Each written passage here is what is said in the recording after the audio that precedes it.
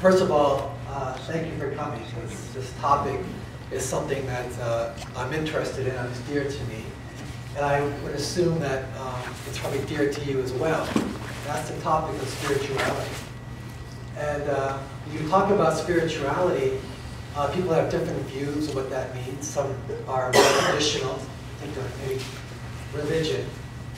Some of you maybe don't understand what spirituality might be. Or some of you are very involved in spirituality. But one of the things that we have in common is that we are alive. And we live in this world. And we deal with life every single day. So how does one define life? How does one understand life? Well, we go to masters, we read about people in history, we try to find answers to how to deal with the world we're living in. But the truth of the matter is, we deal with life here, in our own mind, in our own heart. And so what we perceive life to be is what life is to us. So right now, we have a physical body, and so all of us are physically here, and we present ourselves as how we're dressed, how we look, how we speak. But also we have an internal life. We have an interior life that's not known to everybody. Right now, what are you thinking about? No one can tell. My wife is thinking about, I should have got a haircut before I came here. But in reality, all of us have an interior world. And that interior world is extremely valuable and precious because in reality, that's who we are. And so we are able to bring things into that world of our mind and create a philosophy of what we think is right and what we think is true. And so we as people that have integrity will try to live that life. We'll follow our conscience. We'll follow what we perceive to be correct. And if we do that, we think, you know, that's not bad. We're living the life as we should. The problem is that other people have philosophies too. And so when their lifestyle doesn't agree with your philosophy, there's something different about that. Like where I grew up, you know, people say thank you. And sometimes you meet people that never say thank you. And you go, why isn't that person saying thank you? That seems rude. That seems inappropriate. But maybe that person never learned that, is shy, or whatever. So we deal with this world inside of us perceiving out, and we're facing situations all the time. And life really is a lot of problems. You know, there's always something coming up. So our little mind is trying to understand how to solve these problems. Some of them are major problems. Some of them are minor problems. And we think in our mind, you know, if I could just get rid of this element of my life, of these problems, then I'm going to probably be really happy. If I had, like, just get a way to solve all my bills, I could just get a lump of money and wipe out my entire bills for the rest of my life, I'm going to be happy.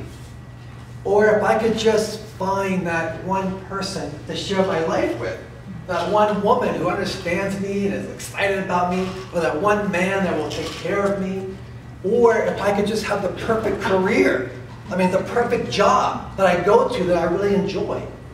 But in reality, there are people that are so wealthy that could just, at the snap of a finger, have whatever they want, and they're not really happy. Others are, you think of these people, these movie stars that are so handsome and have all these gifts, and they actually kill themselves. So life is, it's kind of complicated. But the truth of the matter is, we need to know in our mind what really will make us happy, and what really is going to be the purpose of what our life is all about. So let me ask you this question. Is your life predestined? Is somehow something arranged for you? You were born and then things are unfolding the way they should be? And in some sense, there's kind of a little bit of truth to that. Because when you were born, you didn't have any control over your mother and your father. You didn't pick them. If your father was tall, your mother was attractive, your father was intelligent, your mother had musical talents, and you would inherit that. So you had no control over that. That's something that was given to us. And if you were born in the north, you would know what a quahog is. If you were born in the south, you would know what a hush puppy is.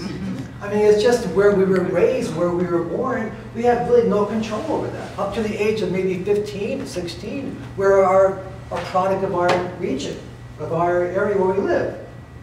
So we are kind of there is an element of predestined possibilities that are going to unfold.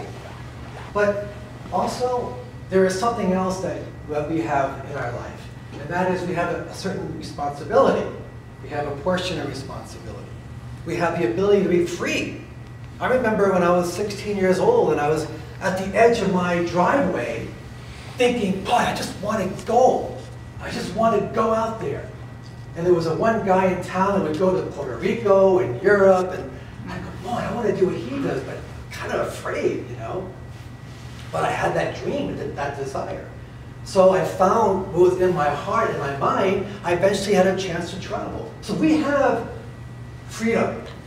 We participate in what is presented to us. That we have the ability to take our life and hone it in a certain way. Educate ourselves, learn a trade, travel, perceive, meditate. There are certain things that we have control over. And I think that's really what makes life exciting, is that we have the ability to take what was given to us and find a way to make it ours. And one of the advantages, when we can find a way to make our life ours, and we benefit from that, the greatest thing is that other people benefit too. When we achieve something in our life that is meaningful and full, and we can rationalize, we can feel this is the right thing, we grow, experience that. Our husbands, our wives, our friends, our colleagues, we can influence them in a way that makes their life more attractive and more bearable. So we are not just living in an interior world with our own minds, but we are bouncing off of each other all the time. In reality, spirituality is really, it's right here. It's dealing with the everyday. It's the ability to accept, understand, enjoy, endure life. So this is something we all have in common. And it's something that is our constant challenge. But at the same time, we have a gift, because this is a one-time chance. It's a one-time. It's not like we're here at the moment now. So of course, there's other views about that. But right now, this is it.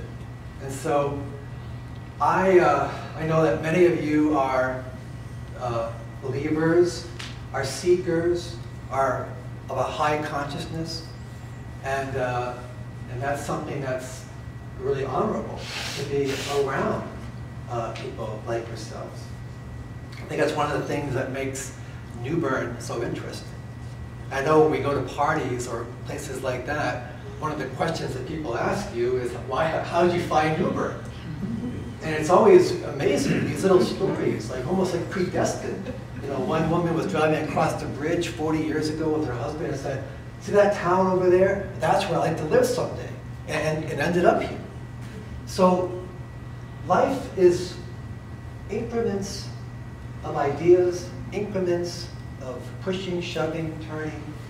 And actually, if you look back, we can see where great changes took place by just one thought, or one point of view, or one person.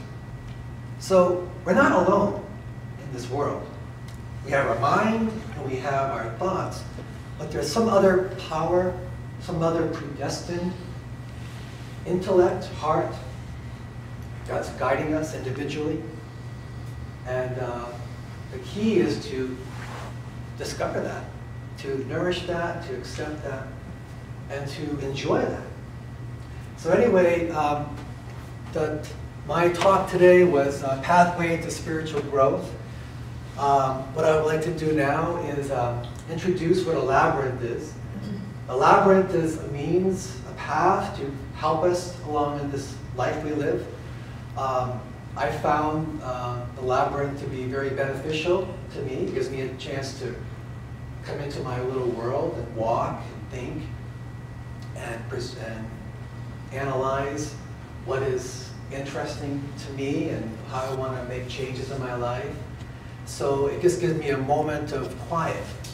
And so I thought the best way to describe what a labyrinth is to take advantage of other people's ability. And so Edgar Cayce was a spiritualist from the 1800s. He was born in Kentucky, and he was a very devout Christian, very strong Christian.